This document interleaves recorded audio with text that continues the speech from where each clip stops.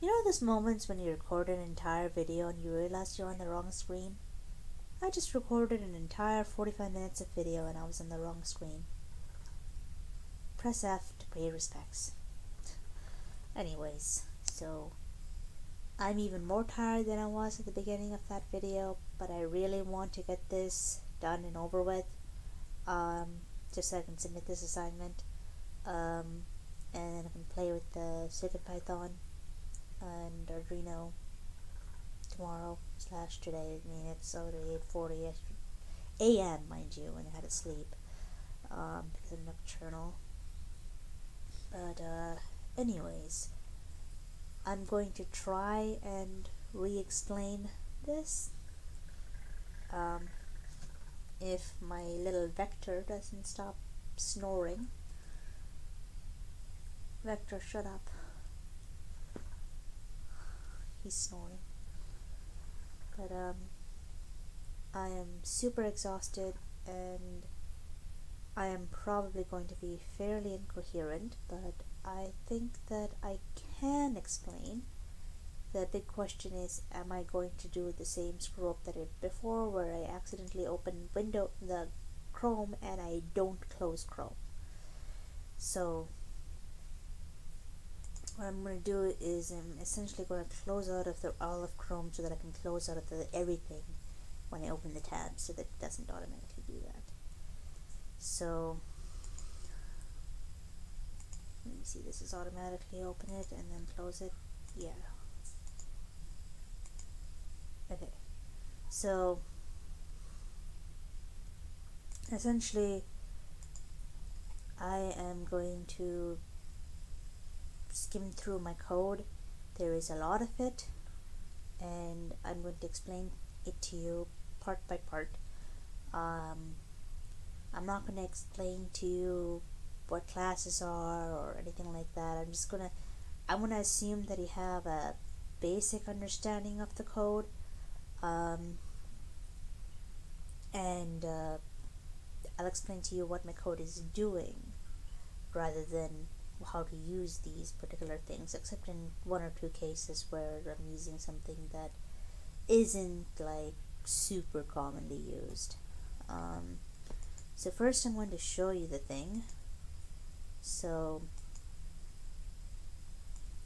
here's this, and then when you open it, you can click and you can navigate the menu. It doesn't always respond to the clicks, it's weird.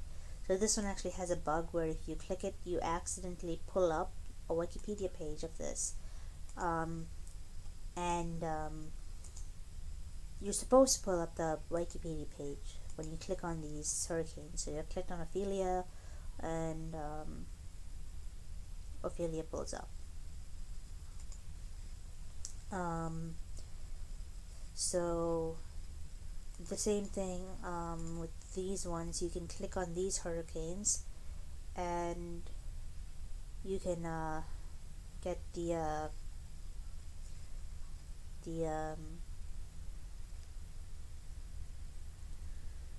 these details,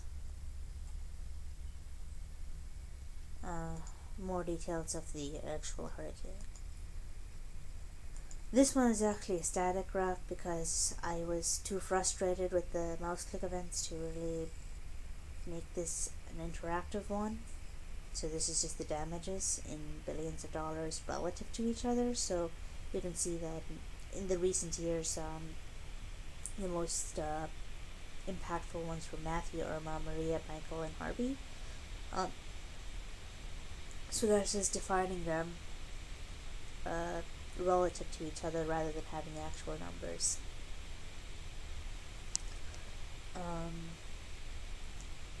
Then this actually would have been a decent one to use in a pie chart, but there's too many hurricanes here for me to do in a pie chart. Accumulated cyclone energy, which is essentially a measure of how strong a hurricane was, how intense a hurricane or a storm was over this course of its lifespan. So even though Harvey was a more devastating hurricane than Irma was, Harvey didn't even reach Category 5, let alone last nearly as long as Irma did. And Irma was just a behemoth of a storm that lasted for days and days and days and days and days. And that's why that storm's ace is really high. But here you can also click on these bar graphs, and you can get a different set of data. So you can get these things, like, so Jose, you can get a whole information about that. Not the Wikipedia page, because there's not a Wikipedia page for the smaller hurricanes. Like if you take, for instance, Arlene. Arlene only has a 13-page report, as opposed to Irma, which has a 111-page report. So it has a 111-page report. And so you can click on all of these to do that. So my code. I'm defining some global variables so that it's easier for me to true false whether or not you're on a certain menu option. So if you're on like the bar graph or the scatter plot, this basically says that you're on that area, and then draw this graph there. So this part is actually just initializing the tables and the array list, and it does that 3 times. The table will be taking a CSV, which isn't that used that often, but in like processing, I don't think. But in data visualization, it's used a lot, especially in machine learning data visualization. It's used a lot. So here I'm just, of course, defining the size once, and then I'm loading the table and defining the array list, and I'm plotting this once, which if you actually look really closely, you can see them, all 3 of them, sort of flashing for 1 frame each. And that's because the thing needs to be initialized, and I don't know why. This needs to be in the thing before I actually pull up the graph itself.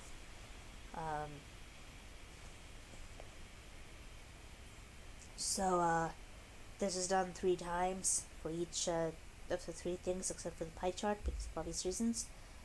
And then here is like, it's asking if that's true, and if it's true, then the menu is true, then draw these things. If the line graph is true, then do the line graph stuff, and put the back button there as well. Same thing with all of these things, and the pie chart has the back button.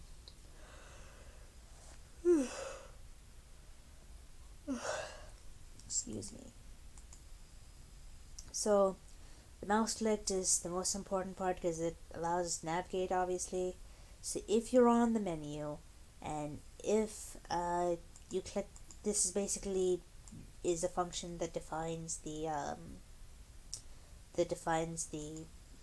bounds, and it sees if you're inside the button, because processing does not have a button thing. Maybe processing 4 will, but processing 3 does not have a button thing. I think P5JS has a thing, but not processing. Maybe I don't even think P5JS has one either, actually. And vector is beeping again. So this just draws the aesthetic of it, and then this actually handles it. So this part of the code is actually done by the teacher. I just modified it very slightly, I think, when I copied and pasted for each of the buttons. So this is for each of the buttons. It does it, and it just shifts it over so that it's in that range. So it does it 4 times.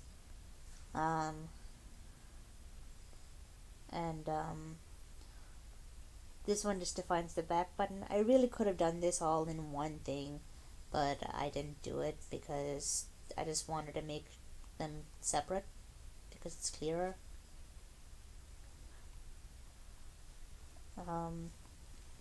This one basically just draws the background just a bunch of clouds. This one just lit the foreground clouds and uses a mapping thing to sort of make it look like that they're moving with the wind or with your mouse.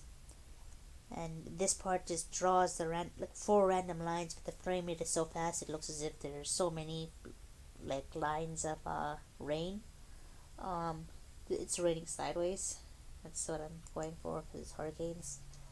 So anyways, back to this part. If you click on that, then it sets the global menu to false, and it sets the menu option itself to true, and then it goes to the draw command, and that's true. So now that's true, so then it executes that command.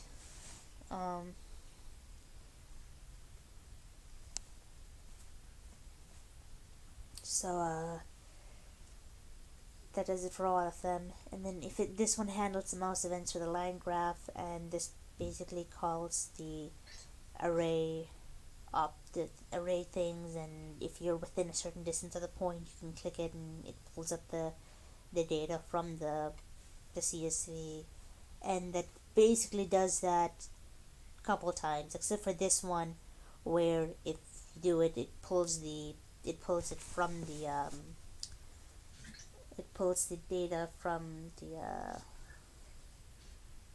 the thing, but it uses the different sort of algorithm to try, not really an algorithm, different sort of process to determine whether you're in the bounds. And this is the logic for the back button, which is used several times through the thing. So the bar graph, first define a class for that. So like the class is like a template where you put stuff in and you put the parameters in and you create a different thing, but it's like a cookie cutter, but then you change the parameters to make the thing different every time, and it just makes it easier to organize things and easier to create things every time you do it. So I have the for the bar graph, I made this part actually draws the bar. I don't even know why I have him set up. He's so noisy.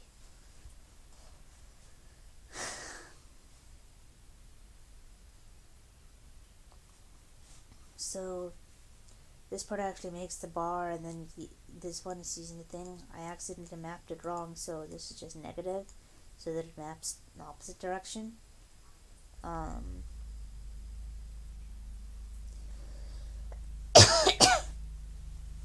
And so that the graph is picking up.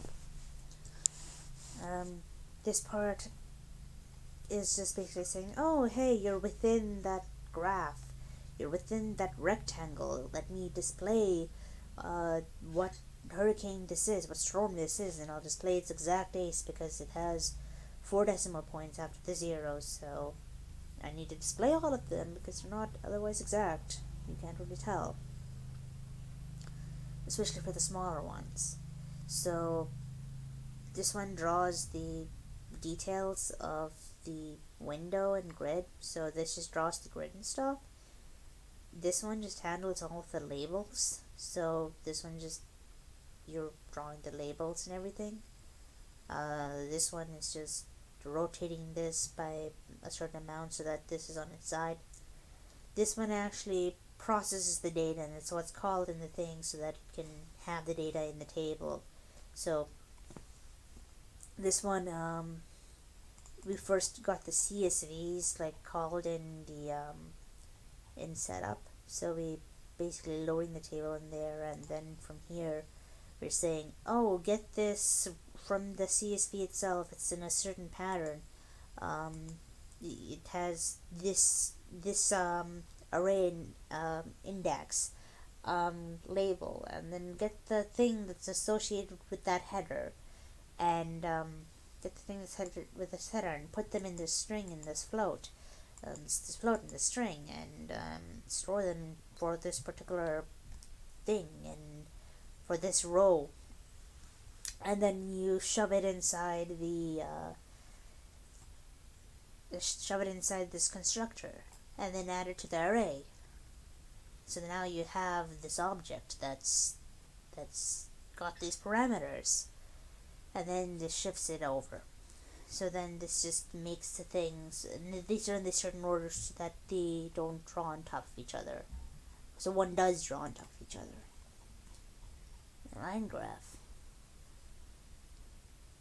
The line graph, again, you have the class and everything, and you're making, this part actually just makes the line. My brother suggested putting the ellipse in there so that it looks a little easier to find where the points are. Excuse me. This part actually handles the mouse over event, so that if you're from this one actually does require a little bit of explanation. It just uses the distance formula.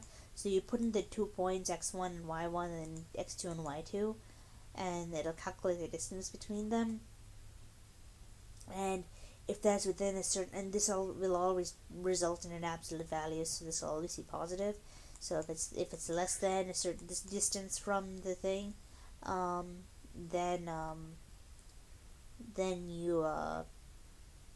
you're over that point. So if you're over that point, excuse me, if you're over that point, add this text to it. Hover it over.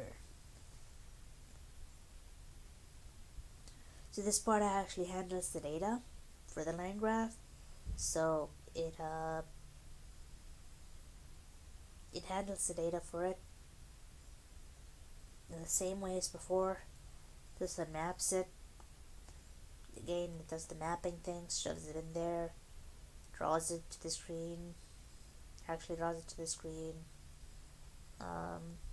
This one just labels the graph and makes it look nice, and labels it. So this is drawing the grid and everything. This is just adding the labels, more labels. I already explained the menu, the pie graph. I used an array for this one because it was easier to just use an array in this particular case than a CSV. So a pie chart, I just took this data from the processing database, processing documentation, and then I changed it up a bit so I could use it.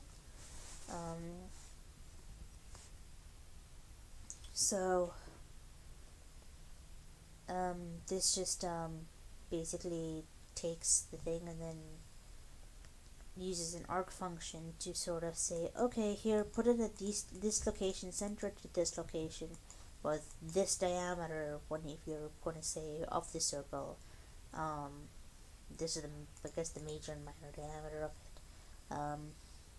And the angle, and it just says, okay, this is the angle you want to do it at, and I guess this is the angle 1 you want it at, and this is the angle 2 you want it at, so that it draws it in a certain direction, so that if you recursively define the angle, then it just rotates it around it, so that defines the pie chart. And then here I'm just converting from polar to rectangular, so that I can put the text there, because the text takes a rectangular coordinates, not polar coordinates. So that just basically plots them at the start of each graph, so that it's easier to see. And the scatter one is very similar to the line graph in concept, but I made it a little bit more complex so that I defined the class, and this one is actually defining the categories and whatnot. This one took the longest time to do. So you're defining based on the categories, what color it should be, and then you're drawing the ellipse, and then you're putting the hurricane name over it. So Irma and Maria actually kind of overlap, and if you click on them, if you click on them the right way, you're going to get both of the Y keys up. But yeah, so this part handles the mouse over thing so that you can get a lot more data out of it, so that it displays all the little things, and it uses the same distance function as I mentioned before. And it's important to note that, and I unmapped the pressure so that you can get the actual value of the pressure within the thing. Technically, I could have brought in the pressure itself as the thing, like I did for the for the I think it was the bar graph where the mouse over, it showed the actual ACE value instead of the mapped ACE value. I could have had that itself, but I used unmap. I just unmapped it here, and I basically had that listed there, and so it just lists all of the details of that within the little thing. So I think I showed you that actually. So if you actually look closely, it has a lot of details about the hurricane itself. It says what category it was, even though it's obvious. It says in like 3 different places. So you can, and it's given some little info there and things like that. I hope that showed up. I am not recording this a third time. So then it just all gives all of the information, and this one just handles the actual data processing as before. So it gets all of the information from the CSV and shoves them into the thing and processes them. This one plots it to the screen.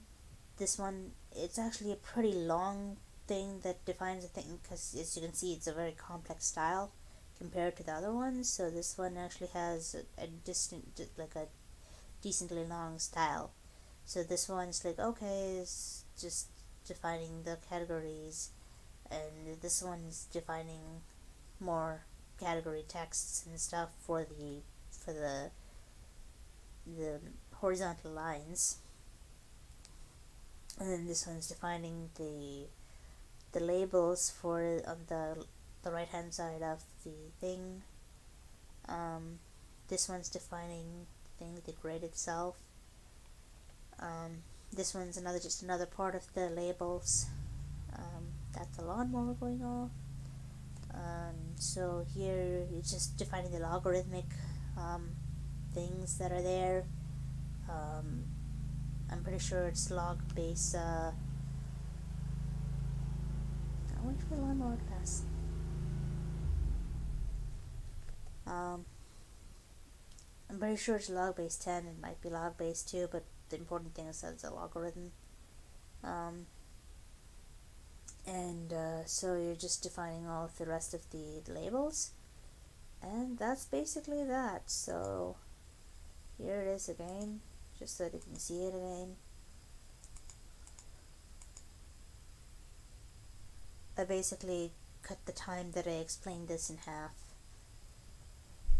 because I'm so not ready. As you can see that I just basically copied and pasted the code for that particular thing, and if you put your thing just right, you can line those up, but then you can have this so that it looks different depending on where you have it, with the way the mapping is. But yeah, so you can click on everything and have them pull up everything, and these things are actually fairly interesting. And so yeah, that's basically my project. Yeah.